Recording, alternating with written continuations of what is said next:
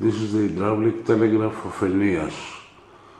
Two identical tubes with veins at the bottom, full of water and with the appropriate mechanism inside, which allowed the water flow out, while the messages which are written in a wooden stick were going down and down. When the first one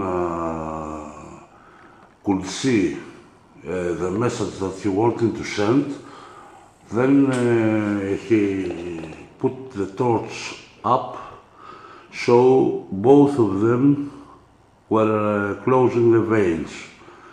The message that was showing in the first tube was the same one with the message in the second tube.